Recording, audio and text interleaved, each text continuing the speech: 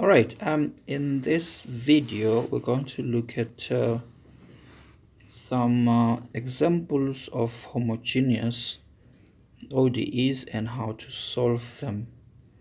So we have got 3 examples here. In the first one we have got y squared dx minus x into x plus y dy equal to 0.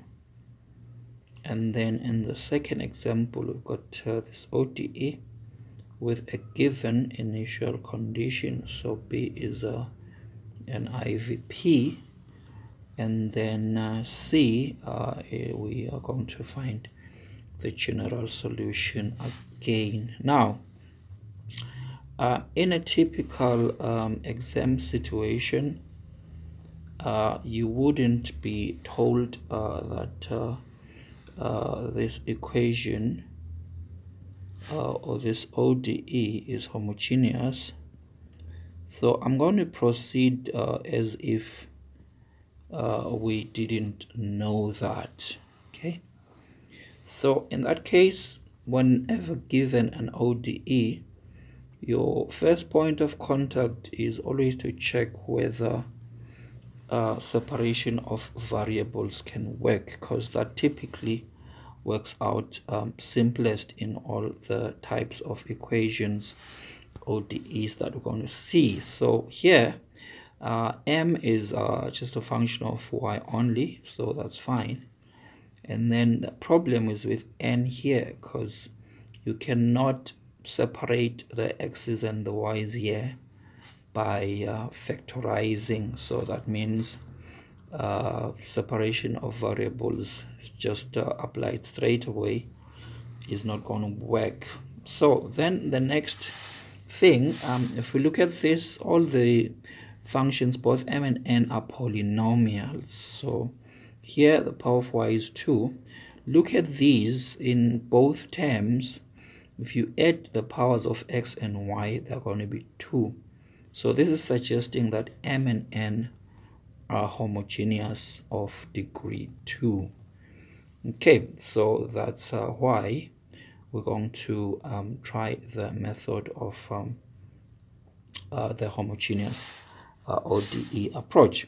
So the first thing we're going to do is we're going to rewrite this in the form dy dx equals 2. So, and this time this is going to be y squared all over x squared plus xy. Then we're going to divide through everything by x squared. You're going to see why this is going to be helpful in a moment. So this one is going to be 1 plus y over x. Then after that, we're going to make the standard substitution. So remember, y is equals to xv. This also means that v is y over x. So this is exactly why we were dividing everything by x squared there. So that's the highest power of x in the expression.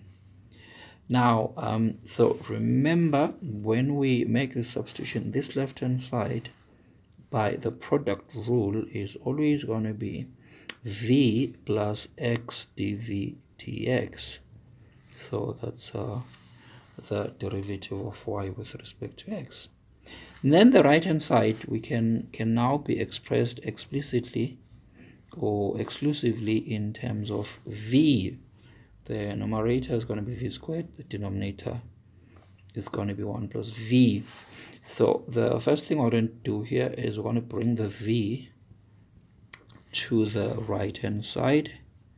So 1 plus v here minus v, and then we write this as one fraction. It's going to be minus v squared 1 plus v. So it's going to be negative v over 1 plus v. And then what we can do is So we've got x dv dx. So if we flip both sides, okay, and take the dv to the right hand side, then on the left hand side we're going to have dx over x. On the right hand side we're going to have negative 1 plus v over v dv.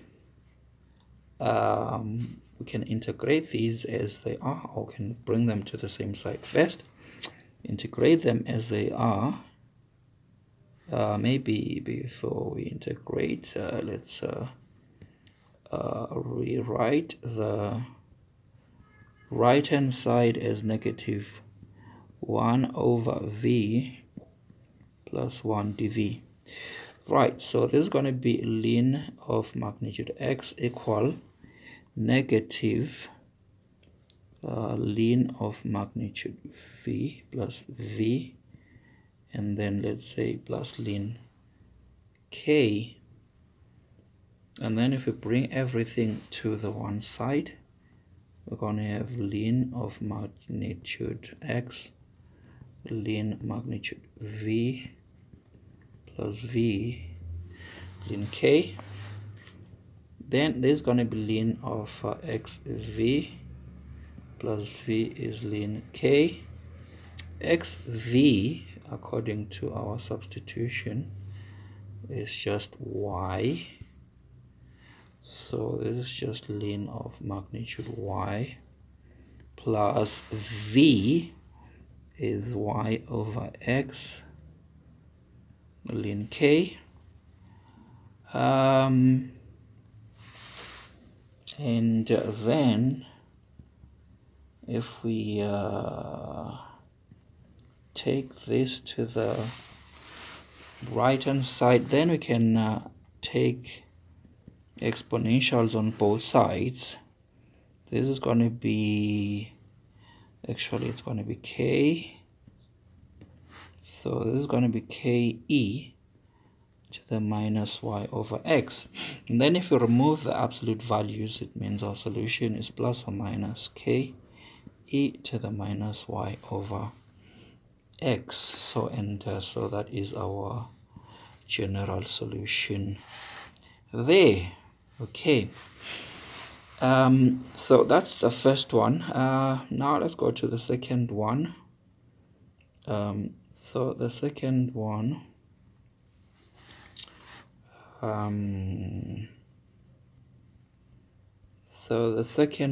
we have 3 into y minus x e to the y over x dx equals x into 1 plus 3 times e to the y over x dy. Again, if you try to factorize here, you're going to have a bit of a problem. If you are thinking of trying the method of separation of variables, this is not going to factorize. All right, and then in terms of homogeneity, okay, this is going to be homogeneous of degree 1. Let me just maybe do them. So this is our m, and this is well, n loosely. They should be on the same side, so that's like negative n. Okay, so m of lambda x lambda y is going to be 3 into lambda y minus lambda x e. Maybe let's just use this notation. So lambda y over lambda x. So this is going to be 3 lambda y minus x. The lambdas there are going to cancel out, so it's just going to be e to the y over x. So this is homogeneous of degree 1. And then if we do the same thing with the negative n, okay, we're going to have lambda x here, then 1 plus 3 times exponential lambda y over lambda x. So lambda x, again the lambdas are going to cancel out here in the exponential term. So again, this is just lambda times the original function, lambda times the original function. So both of these are homogeneous of degree 1. So following the procedure we used in the first example, so we're going to write this in the form dy dx equal to, so if we do that in this case, it's going to be 3 into y minus x e to the y of x, then x into 1 plus 3 e to the y over x. Then we are going to divide this x into the numerator. So I'm going to write this as 3 into y over x minus 1 y over x 1 plus 3e to the y over x. Notice that the argument of the exponential is already in the form y over x, which is what we want. Then if we let or set y to be equal to xv, which means v is y over x, the left hand side is going to be v plus x dv dx. As before, the right hand side is going to be 3 into v minus 1 e to the power v. Denominator is going to be 1 plus 3e to the power v. Then as before, we take v to the right hand side, so 3v minus 1 here, 1 plus 3e to the v minus v. Okay, then if we do this, we are going to find negative v plus 3e to the v all over 1 plus 3e to the v, if we work this fraction out correctly. All right, then what we are going to do is if we flip them as before and take dv to the other side, then we're going to have dx over x this side. Then we're going to have negative 1 plus 3e to the v over v plus 3e to the v dv. Okay, then this integrates to ln x, and this one, notice that